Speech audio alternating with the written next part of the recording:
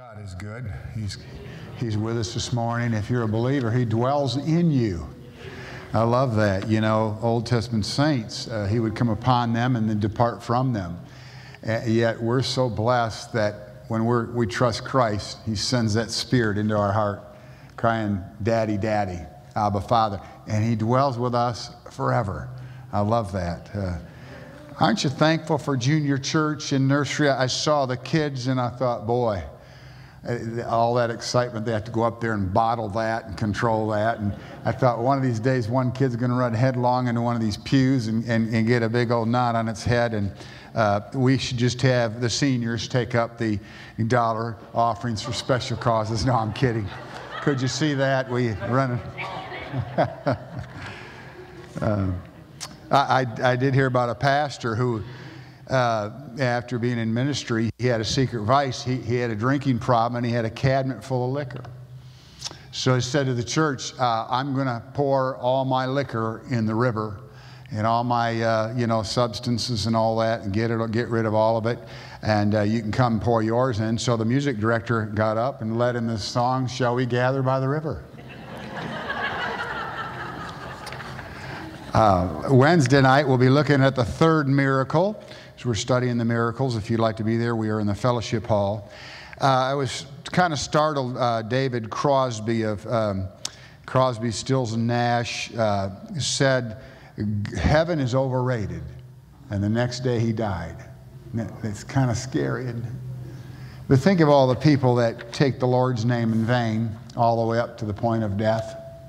I was thinking about another rock group. I can't think of it. But anyway, they had a song that I can't get no satisfaction. And I've tried, and I've tried, and I've tried.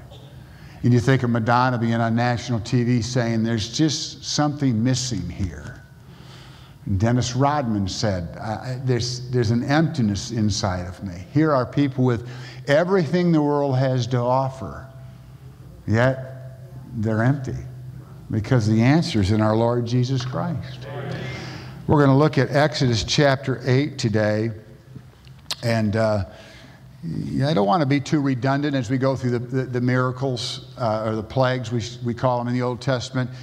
Some of it's redundant material, so I'll kind of change things up from time to time. Maybe in the middle of the 9 plagues, maybe we'll go over into the epistles for a study, but just don't want you to fall asleep while I'm falling asleep on the job. You shouldn't fall asleep in the pew, you know. I'm joking, but we're looking at lice today. And the Hebrew word means to fasten, something to fasten. So we believe this was a parasite here, and we're certain it was a parasite, very small, because it would be mixed in with the dust of the earth, and we think of all the parasites. One person renders it gnats. Others have different rendering of it. But, lice are a parasite, and that's what we have in the text. Fleas. The flea, I studied parasites. Isn't that something to study? The little flea's legs fill up with resin, and he jumps 100 times his size. That's like a person jumping over the Empire State Building. The little creature with a hard little shell that can survive below freezing temperatures. Amazing creature, yet we hate them because they get on our pets. They hated whatever it was, these lice, because they were all over the Israelites, the Egyptians, and even the animals here.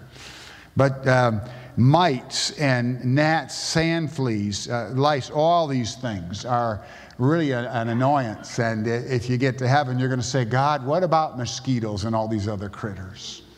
And I don't know what the answer will be, but He created everything. And we know they're good food for the birds, but they're annoying to us. We know that Israel was often plagued by pestilence. As you study their history, God would send a plague of locust in to get their attention, a way to chastise them. And we know fleas wiped out 1/4 of Europe's population with the bubonic plague. So these little creatures aren't fun.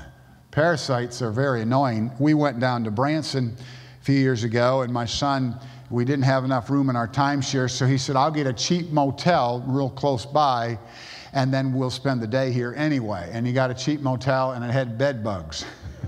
And That was interesting, you know, bed bugs. And that can't be good for the hotel's reputation. But we all have had an experience or two with a parasite, I'm certain. Let's read chapter 8, verses 16 to 19. If you have that, stand. And the Lord said unto Moses, say unto Aaron, stretch out thy rod and smite the dust of the land, that it become lice throughout all the land of Egypt. And they did so, for Aaron stretched out his hand with his rod and smote the dust of the earth, and it became as lice in man and in beast. And the dust of all the land became lice throughout all the land of Egypt. And the magicians did so with their enchantments to bring forth lice, but they could not. So there were lice upon man and upon beast. Then the magician said unto Pharaoh, this is the finger of God. This is the finger of God. And Pharaoh's heart was hardened, and he hearkened not unto them, as the Lord had said. God bless us as we take a look in the book for a walk in the world. Lord, we all need something today. We're here because we know that your word feeds us. And we know the Holy Spirit inside us lets us know what's wrong in our life, what's right in our life. He knows when we're discouraged, when we're struggling. And Lord, I just pray that you'll meet each and every need. I'm not going to try to be the Holy Spirit and mention everybody's problems, Lord, but the Holy Spirit knows every individual heart today. And I pray those needs will be met. Bless us now in Jesus' name. Amen. You may be seated. Years ago, when I first came down here and I got married, and we bought some land up near Prentice Cooper State Park, and we had a little third of an acre that was on the river. Now, you couldn't build on that, and you couldn't put plumbing in and everything like that there, but I thought, well, it'd be nice to maybe put a little dock on the bank, and I could drop it into the water. I didn't know what I was going to do, but I had a machete from Panama and Central America when we were missionaries there in the military, and I went out there with that machete. And I had shorts on, and I pulled my shirt off, and I went in that thick, dense, forest or whatever, and I began to cut, a path. And I mean, I was just in this stuff over my head. I was just soaking wet with sweat, but I got the job done. And I got back in my car, and as I drove home, I began to itch. I mean, everything itched. I looked down, my chest was bright red. My arms were red, my legs were red. I went immediately to a doctor, and it was a weekday, and I went to a clinic, and I walked in all sweaty. I mean, just embarrassed. I put my shirt back on, and I was just miserable. And I went back, and the doctor said, well, take your shirt off. And, I took everything off. And he said, what on earth has happened to you? I said, I don't know. He said, those are chiggers. He said, you have 1 million chigger bites or more. He said, every inch of your body, my back, to here, all chiggers. And my legs, and I had to put grease all over my body and my legs and walk around like this for a day or two till they suffocated. I learned about chiggers and parasites, and I was just overwhelmed with itching, and I thought that was a miserable experience. So I know about that, and you know about that, and you had an experience you could share with a parasite or two, whether it be ticks, the bigger kind, or whatever. They're all miserable. But we notice here, let's pick up in verse 16. We notice here, as stated earlier, the word smite. We talked about that being the same as Isaiah 53:4. He doesn't just speak, he actually smites the ground, the dust, and all these lice begin to take over. And then verse 17, he took his rod. Remember the rod we talked about would end up in the Ark of the Covenant. That old hard piece of wood would begin to bud again as a type of the resurrection. And let me pause and say this, because I had to tell my preacher boys this when I taught. I said, guys, types are wonderful, numerology is wonderful, and all these things are great. And there's a lot of great types. Corinthians says the Old Testament is full of types for us. But never take a type and change the context and the clear meaning in Scripture. And so we have to be careful. But certainly the striking of the rod, we see it in the rock in the wilderness. We see that as a type of Jesus Christ, and several other types we see. And the rod budding would certainly be a type of the resurrection. But we know everyone's affected here. The animals, the people, the Israelites, the Egyptians. Now the last 7 plagues only seem to affect the Egyptians, especially the 10th plague, and not the Jews. But here, I just thought I would talk about something today that could be practical. And I've sort of entitled this, Little Things That Can Make a Difference. You know, in life, they say more marriages end because of little things. People just can't get along. They're fighting over money or whatever. And we know that little things really annoy us. I hate a certain traffic light. I go down Moore Road to the Terrace by the OLPH, the Catholic school there, and I sit there and I think, this is the longest light. I want to get to work. And I'm impatient. And those little things in life. Think about all the little things that annoy you in life. Now, I'm wrong for being impatient. But there are so many little things that can really set us back. I mean, it's very annoying just to iron a shirt and get a phone call and you leave the iron on the shirt while you take the phone call and you don't have a shirt anymore. You know, unless you want to wear a holy shirt. It is Sunday. Maybe that would pass. But we do things like that. I think I've only done that once in my life. But we do things like that, and they're very annoying.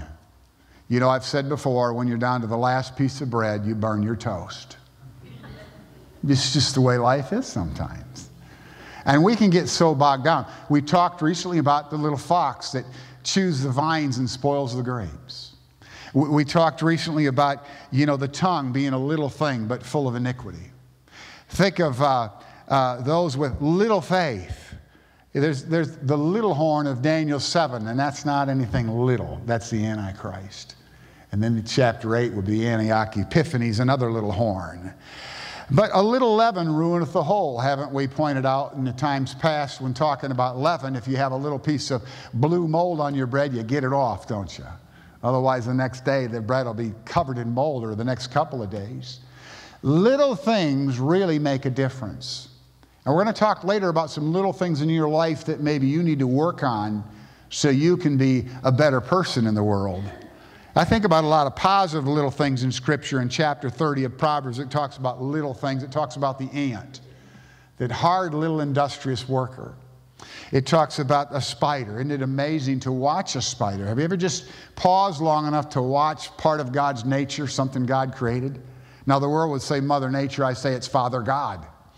You know, but God designed that little critter. You're watching him spin that web, and you're just shocked at it.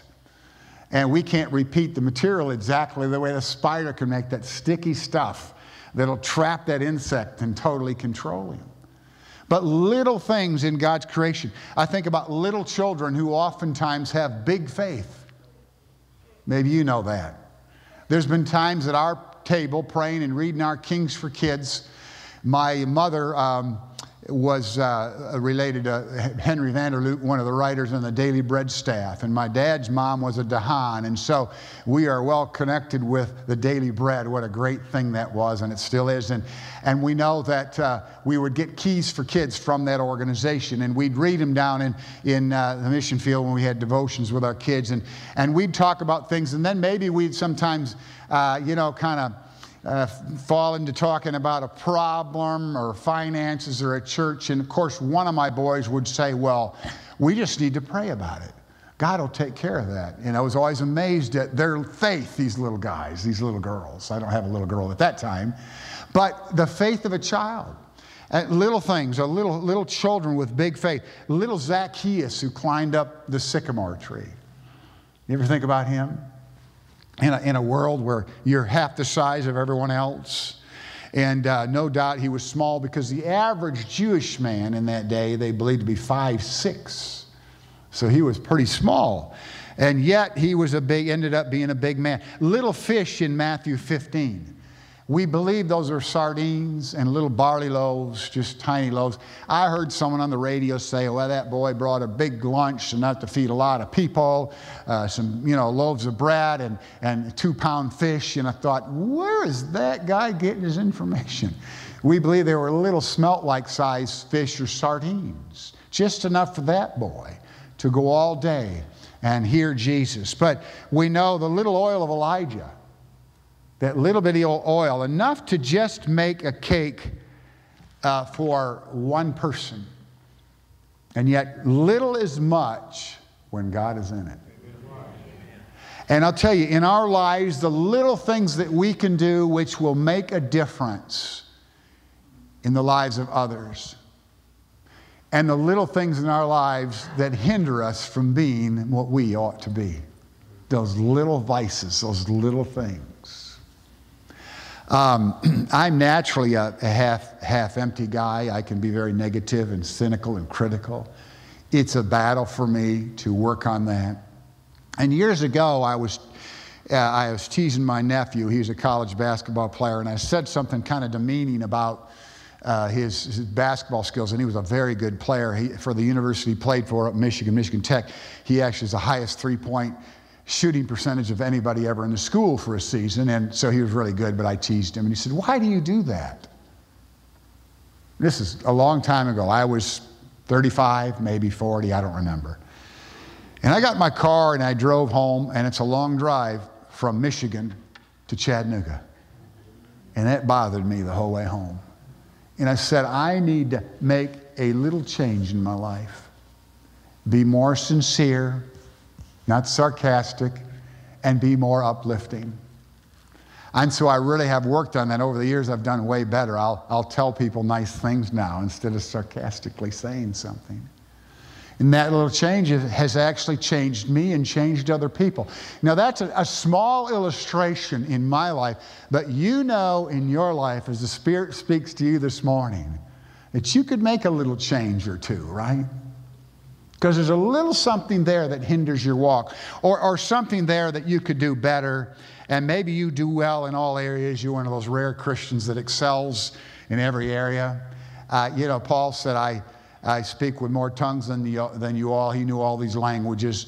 I wish I could say I could exercise all the gifts regularly, but I'm not gifted in all the areas of gifts, whether you believe there's 12 or 16 or whatever. We all have gifts, but most of us have maybe one or two. I'm sure there are people with more. I'm not one of those guys. Maybe you are, and maybe you're multi-talented and you have just a great personality.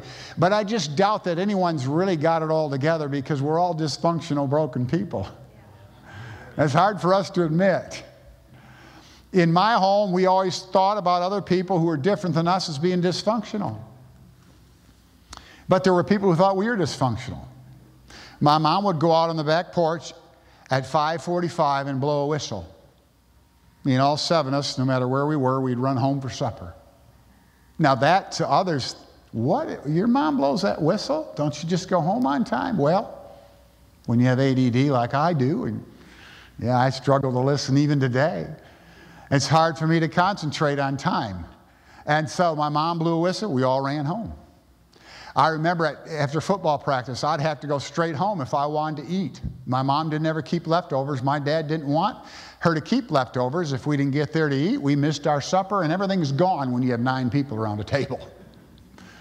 And it was my big brothers and my dad eating it all.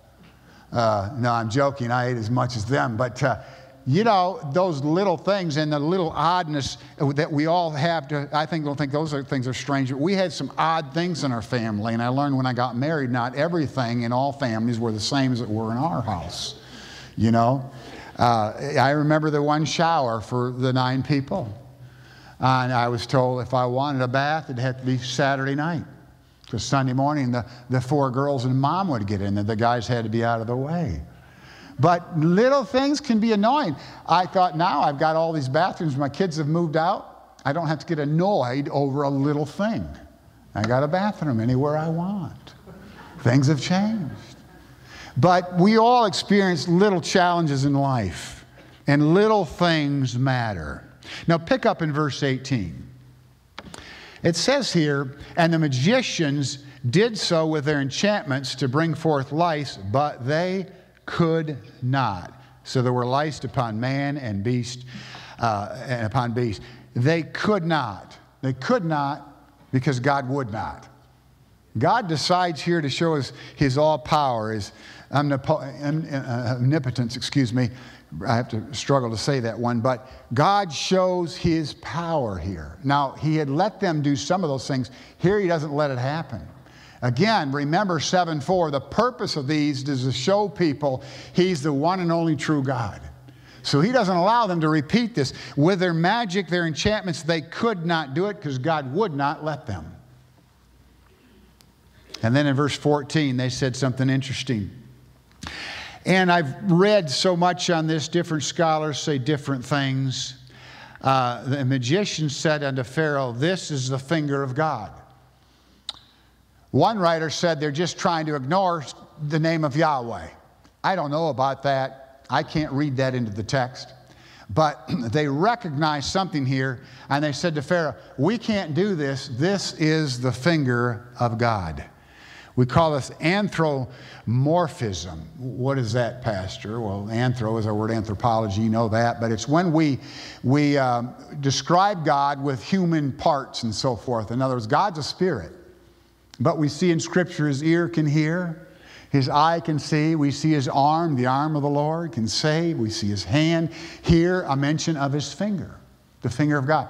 Remember in Daniel, the handwriting on the wall? They saw a hand. And it scared them because they're going to lose the empire.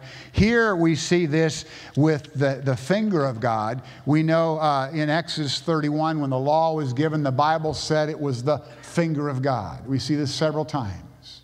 Later, Moses describing the giving of the law the second time in Deuteronomy, it was the finger of God.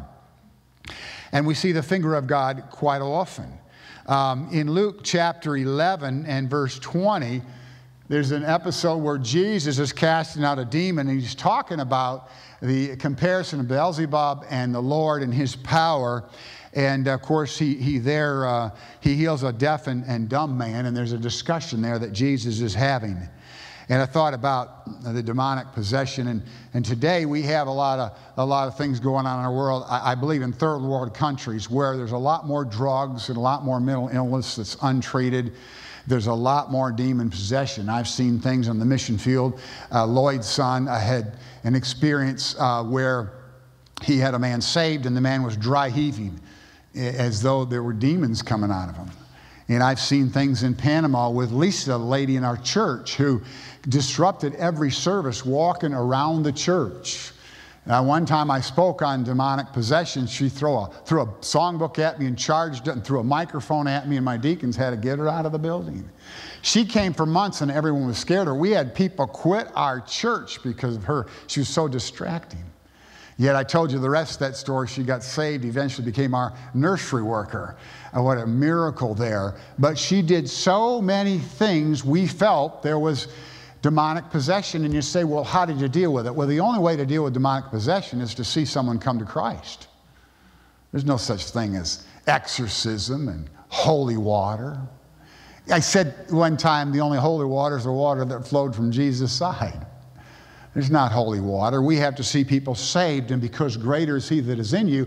And when someone repents and trusts Jesus Christ, we know it takes a lot of prayer to help someone who's possessed by a devil to get to that place where they repent. But God can help with that and prepare their heart and save them. And guess who moves inside? The Holy Spirit. But Jesus is talking about that. I was talking to a preacher friend of mine. I had several notes here written down about little things that bug me. As a Bible teacher and pastor, having taught hermeneutics and homiletics, it bothers me to hear things, and I hear things on the radio. Heard a guy the other day on the radio talking about there's 153 fish. He said that's because, and he went into this, there were 103 species of fish in the Sea of Galilee. And they were asking about that, and I thought, well, no, there weren't. Today there's 20-some species of fish in the Sea of Galilee. Let me just say this to you. When the Bible says something, there's not always a secret, hidden meaning. Sometimes God just speaks to us bluntly, straight to the point. So what's the significance of 153 fish, Pastor? Another person said, well, there were 150 languages in the world at that time. No, there weren't. So what's the significance? I think just that there were a lot of fish. It was a great miracle, and they counted them because they couldn't believe how many there were. I remember my dad came home one time. He had taken my two brothers perch fishing on the pier in Lake Michigan and caught 100+ perch.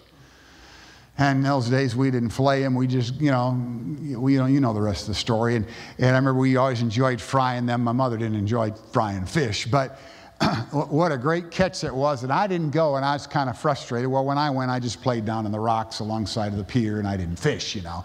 But they just caught all these fish, and they counted them. That's the significance of 153 fish, just a lot of fish. And so when God's word says something, just accept what it says. Sometimes, maybe there's a hidden message, but usually God just gets to the point.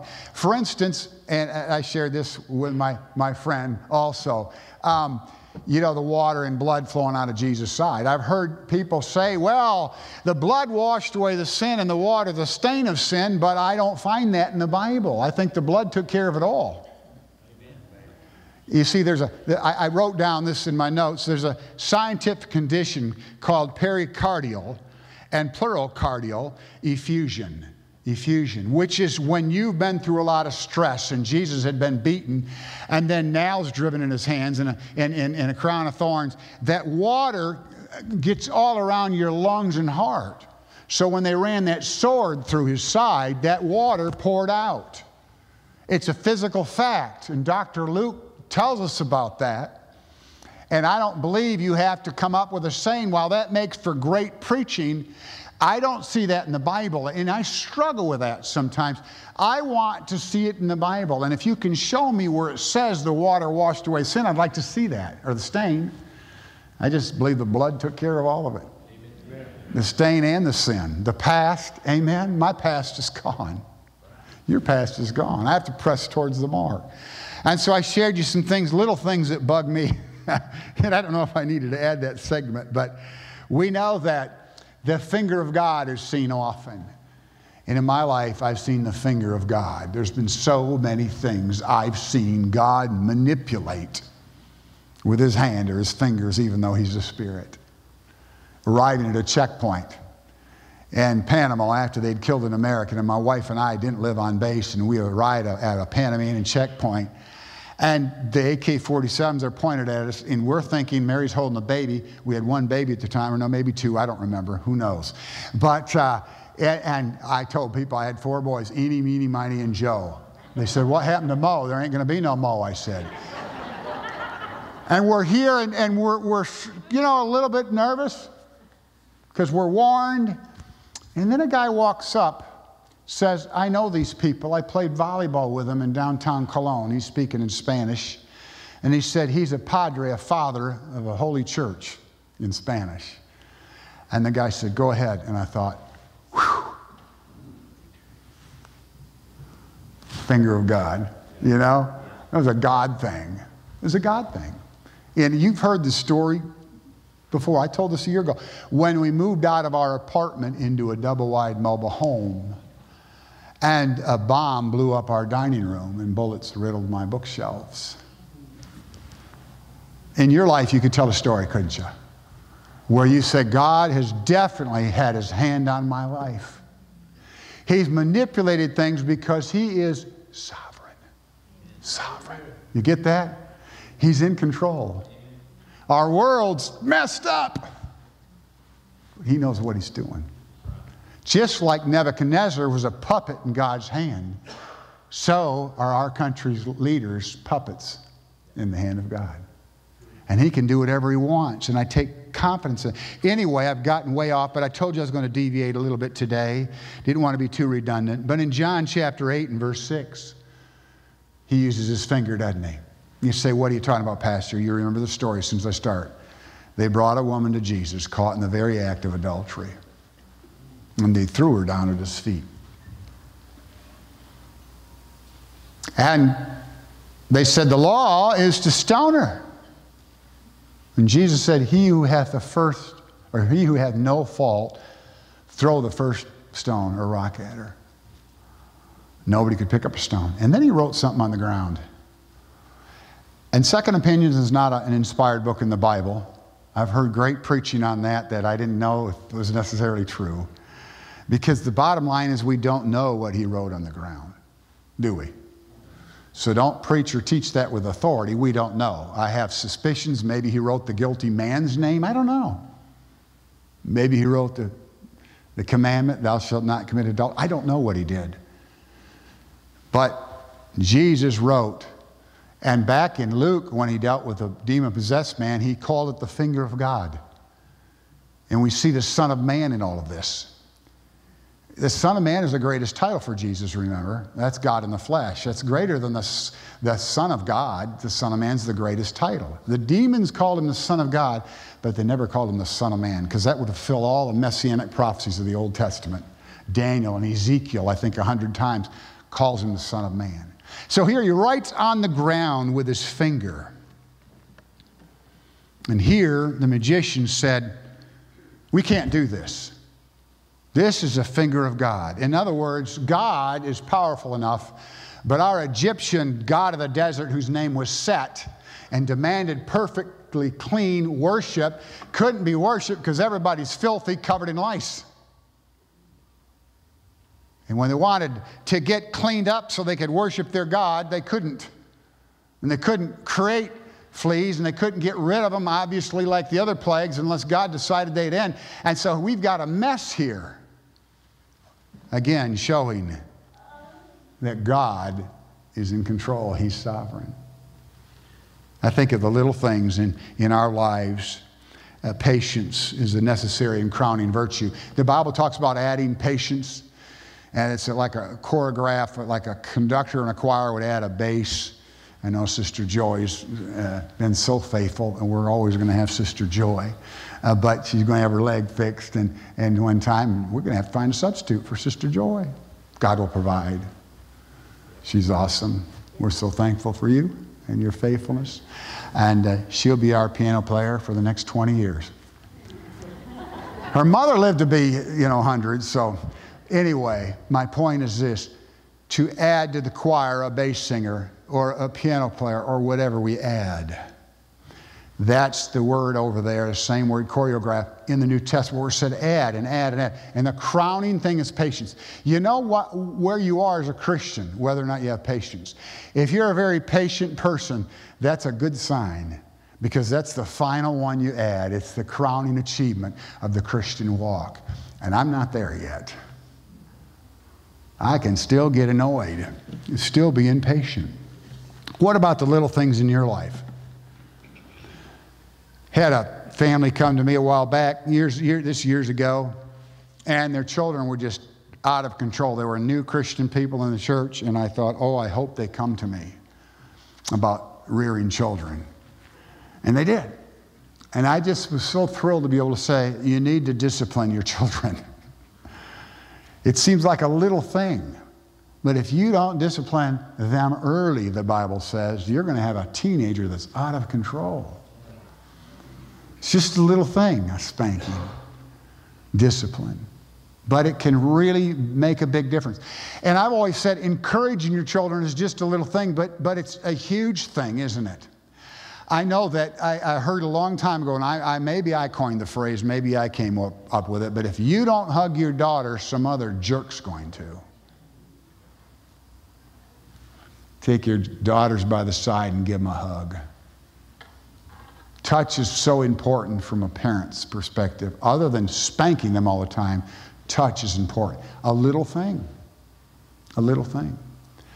And a little thing like confessing your sin on a regular basis every day, saying, God, that's so important. Your devotional time, reading Scripture, memorizing Scripture, little things matter. And if you're not doing the little things Scripture asks you to do, don't expect the big things. God wants you faithful in the little things, and then He'll trust you with more things and bigger things.